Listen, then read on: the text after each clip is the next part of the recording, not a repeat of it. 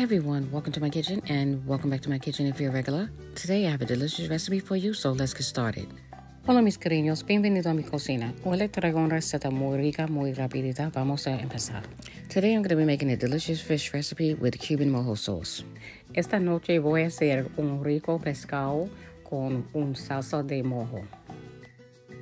For the ingredients, I'm using 4 pieces of Mahi-Mahi, but you can use any thick cut fish. I like Mahi-Mahi because it doesn't break apart so easy.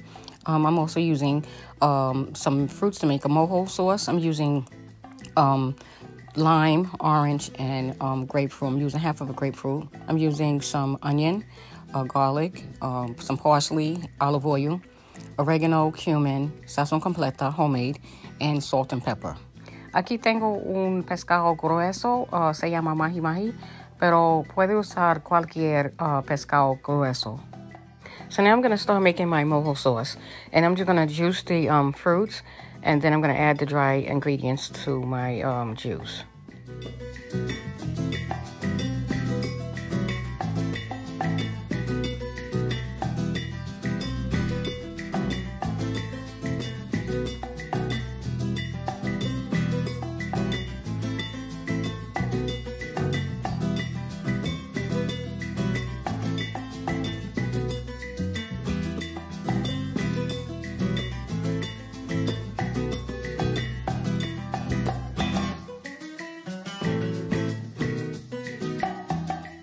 So now I'm going to add my fish to a Ziploc bag and put the marinade right over top of the fish. But you can use a bowl if you like.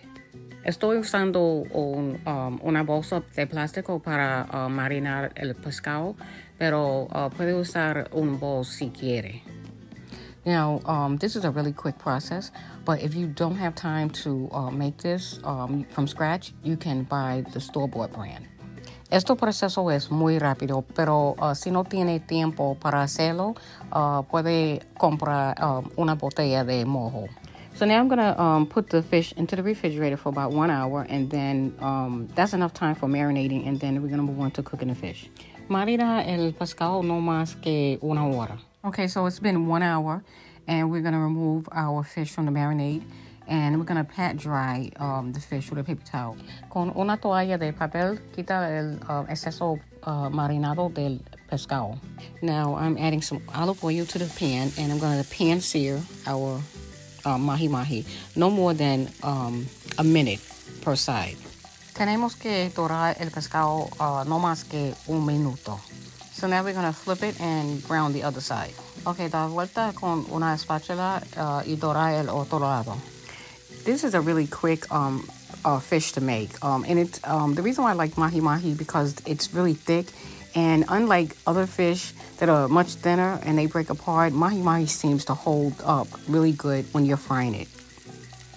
Me gustaría hacer mahi-mahi porque es un pez grueso y no se rompe fácilmente. So I'm going to finish frying these other 2 pieces, and then I'm going to add all the other fish back into the pan. Continúa cocinando a fuego medio y da vuelta una vez para dorar al otro lado. So now we're going to add in our leftover mojo, and we're going to add it directly over top of the fish, and we're going to let this cook for 1 minute and no more than that, and take it out. Me gustaría cocinar con mojo porque le da un sabor cubano. Now, mojo is, I love cooking with mojo because that's Cuban, of course, and it makes anything taste good. I mean, it makes beef taste good, chicken taste good, pork taste good, and, of course, fish. So I hope you guys try this recipe and let me know what you think. Well, it's time for me to go, but thank you for taking the time out to watch this video. Please stay tuned for more upcoming videos, and if you haven't subscribed, please do so now. Follow me in my Facebook group called Alita's Cuban Kitchen, also on Instagram, Pinterest, and TikTok. Thanks for watching. Bye-bye.